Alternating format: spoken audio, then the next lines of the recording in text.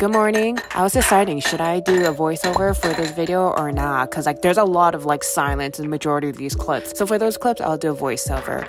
I start off my morning with iced coffee almost every day. Full on milk, cream, everything because I like sweet coffees. But once in a while, I'll drink a black coffee. Since I am a freelancer, I usually work from home. But this day I decided to go to a cafe to get some work done. If you're wondering why I'm wearing a mask when the pandemic is over, it's because I'm not going to wear any makeup. And to be honest, going out in Korean society with no makeup is a little bit because everyone looks so beautiful. As you guys all know, Korea is the land of iced Americanos, but fun fact, I don't do bitter ass nasty coffee. So I always carry around liquid stevia, which is what I put in for sweetness. Now you're probably wondering, Anna, where's your breakfast? Let me fill you in real quick. Let's go back to yesterday.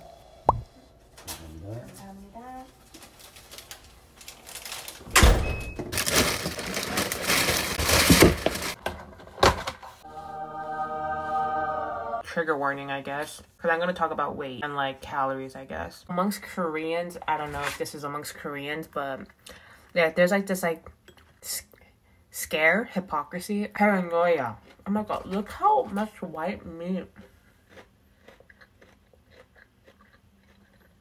But anyways, amongst Koreans, there's this paranoia, everything you eat at night, you're going to gain weight.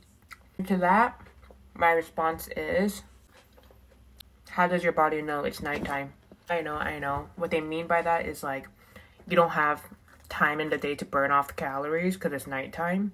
Okay, but on the real reason I'm okay with eating at nighttime is because, so say if I'm hungry and I want something to eat late at night, normal people will just wait until it's tomorrow morning. They would just rather not eat. For me, I was hungry when it hit 10 p.m. I was hungry.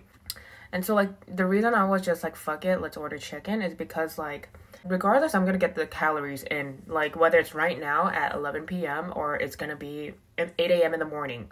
Say I didn't eat this chicken and I woke up 8 a.m. the next day, I would be ravenously hungry. I would be famished. So I would most likely eat double the calories anyways. So that's how, my brain works. If I don't eat now, I'm gonna eat a hella lot for breakfast tomorrow. If I eat now, then I most likely won't be hungry for breakfast tomorrow. Same.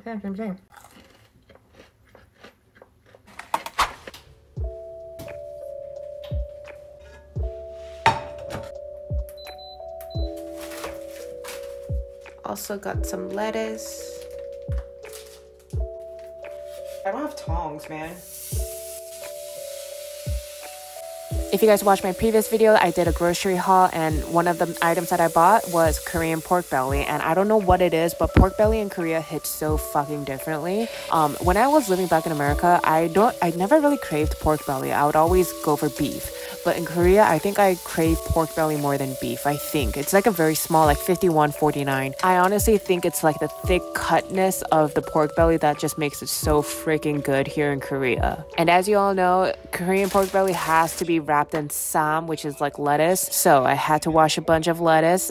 Dude, it's like a salad basically, if you think about it.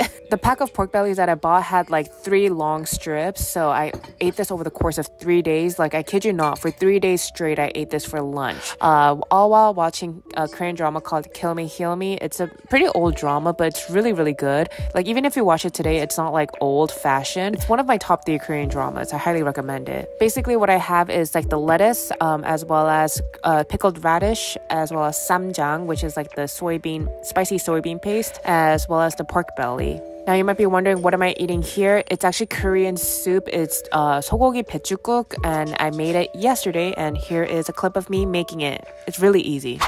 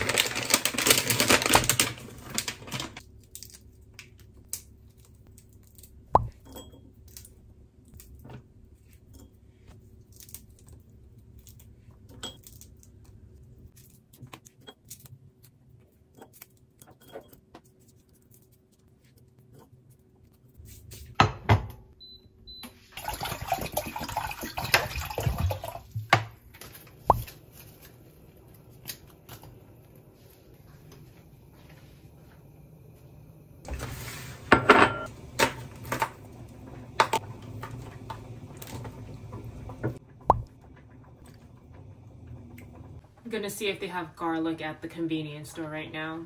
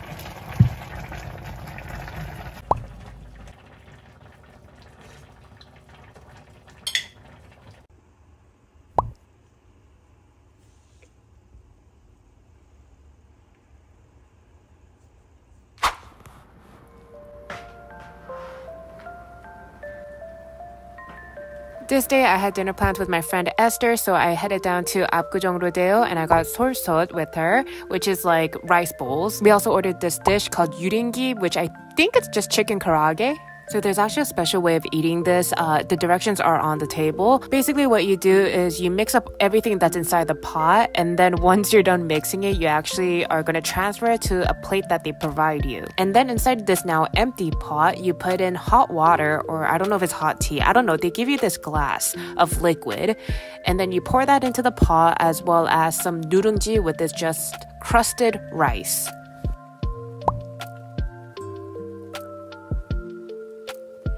And then you just cover the pot back up, let the rice soak in with water, and in the meantime, eat. This is my personal opinion. I think the steak bowl itself is a bit bland, but they do provide you with some dipping sauces, so it makes it a little bit better. I did really like the chicken karaage. It had like a tint of spiciness, which I really liked.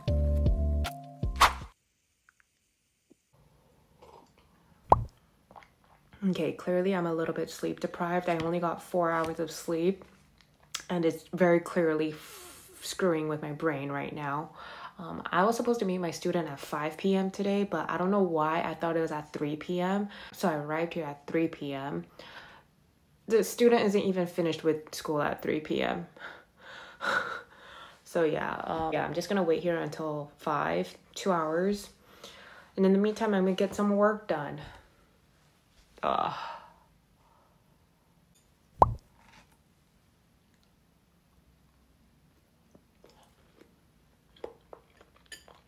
Because like school is ending for a lot of students and therefore it's like finals week, I've been really busy with work right now.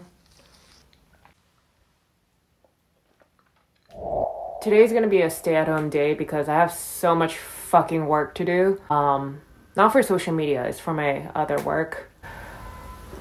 But I am in a snacky mood, so let's go grab some snacks.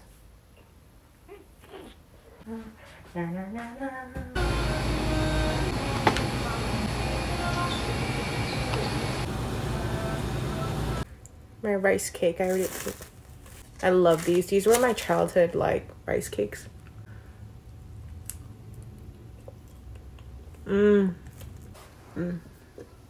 Basically, It's honestly flavorless. I just eat it for the consistency. It's like super soft and chewy. And I'm a carb girl. I just love simple carbs. Yeah, since I was busy, I did kind of eat out quite a bit this week. What you guys see here isn't everything. Anyways, I hope you guys enjoyed. If you guys want more of these videos, let me know. Bye! 안녕하세요. 전복 블랙 밀크티 팩 추가할게요. 블랙 밀크티 펄 전부 사이즈 당도랑 얼음은 기본 100g. 네.